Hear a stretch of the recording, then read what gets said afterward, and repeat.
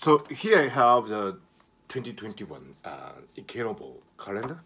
Ikenobo, as you know, is probably the world's oldest school of flower arrangement, Japanese style. Mind you, the idea ikebana in Japanese is quite different from the Western version of flower arrangement, as you will see. So this ikebana, for example, is a sheer simplicity and minimalism, and that's the hallmark of ikebana. This was made by the great Ikenobo, the 45th Iemoto schoolmaster of the Ikenobo school, and this was made by the schoolmaster himself. And you see how delicately everything is balanced, and how look at all these beautiful flower, popping out of the boughs, and so it's reduction. It's Zen. It's not Western style flower arrangement where there will be an abundance and overflowing presence of flowers. In the Ikenobo school, the representation of nature is rather minimalist and simplest, very simple. And this actually is made by Ikenobo's Senko Ikenobo, the next schoolmaster, designated schoolmaster, Ikenobo school. And she is, as I understand it, one of the few, probably the first schoolmaster to assume the responsibility of leading this very old ancient art school into the 21st century. And this is by the next schoolmaster, Ikenobo Senko. And as you can see, how delicately the master puts the element of color and form into a whole organic whole, and and this is again by Ikenobo Ikenobo, the current schoolmaster. In the Ikenobo school, this surface is very important. This probably represents the border between the world of flower and the world of basement or vases. So this is a defining border. Two worlds separated by one border. And here you see the dance freezed in time of the living and the dead. You see the flowers as a metaphor for something more universal, abstract, and probably closer to life.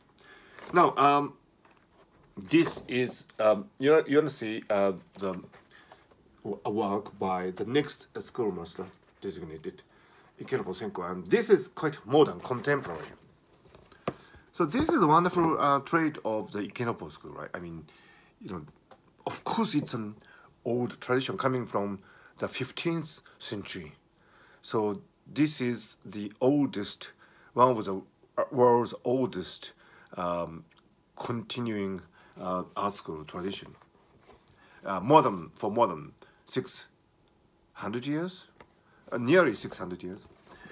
So, but so all these wonderful tradition, of course, needs to be updated and refreshed. Reflecting the times and zeitgeist and so on. So this is a wonderful statement of what modernity should be and could be. And look at all these wonderful, beautiful, color pebbles and how it is constructed with the sheer whiteness of this flower and the subdued greenness of the leaves. And it's such a wonderful totality that impresses you. Okay, here's another work by Ikenobo, the current schoolmaster.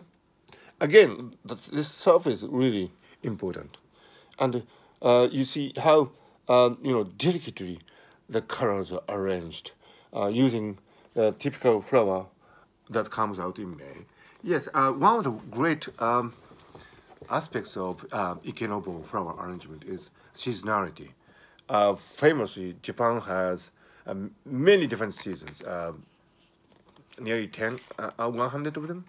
And, so at each occasion, it is considered to be very essential that use materials pertinent to the occasion. And here is flower arrangement for June, and you see how the ajisai flowers, which is typical of this season, is used at very basement, but then there this really sensational dash of yellow color on top of that, and there's this finishing touch of white. So you see how creative Ikenobo flower arrangement can be.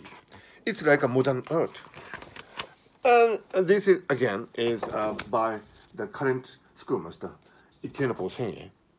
And here it's really contemporary, or even futuristic, and you see this wonderful contrast between old school traditional treatment of the flowers and quite up to date contemporary artistic exploration and venturing into the unknown. I like this flower arrangement in particular, but this is by the next schoolmaster designated, Ikenobo Senko. And, I really am thrilled by, as I said, by this surface, water surface, which is very important in Ikenobo flower arrangement, and how the elements, mind you, these are all coming from nature. And, it's like, like a prayer for all living things, because you should know that Ikenobo flower arrangements actually comes from the Buddhist tradition, where flowers were offered and dedicated to the living and dead. And it's a visual prayer for the betterment of our lives on this earth and beyond. So, even though they use living things and cut it up and trim them and, arrange that in this living art form, the point made is not that the humanities are masters of nature. I mean, so that they can use nature in any way they like. It's actually like, statement of adjective humbleness. I mean, we are all humble in face of nature, and we can do very little. Every element in this wonderful arrangement is from nature, so we cannot create single one of them. So we are just humble arrangers, so to speak, of nature, and we should be always, observant of the fact that nothing come from nothing. I mean, in nature, everything is connected. So these flowers, of course, they come from a wonderfully rich ecological system, a whole universe in itself. And without these wonderfully rich natural entities, we cannot make anything. So ikebana is a statement of humbleness, appreciation of the great nature in which we live and of which we are a small part of. So that's why there's always this element of dedication, prayer in Ikenobo flower arrangement. And that is why it is considered to be a really spiritual expression of Japan's traditional culture. Everything is actually connected to Buddhist philosophy, ultimately. And of course, one of the most intriguing things about Ikenobo flower arrangement is that it can, of course, be, you know, treated as a practical art form as well.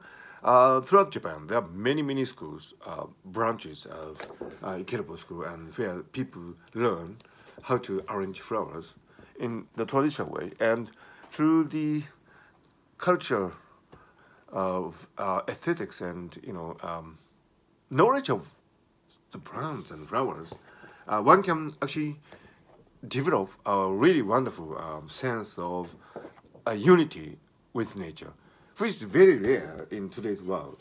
So you have seen some, aspects of the Ikenobo, flower arrangement, and this is, you know, uh, the really wonderful annual celebration by the Ikenobo school. And if you are outside Japan, I really recommend you to check it out and do some research on the Ikenobo school of flower arrangement, which I think is really wonderful. And as I said, it's a statement of appreciation of the beauty of nature, and also it's a humble prayer dedicated to all living things and all that would, eventually perish after fulfilling a short-lived life on this earth, and that includes us humans too. So that's the wonderful spirituality behind the Ikenobo flower arrangement tradition, a very ancient tradition in Japan, based in Kyoto.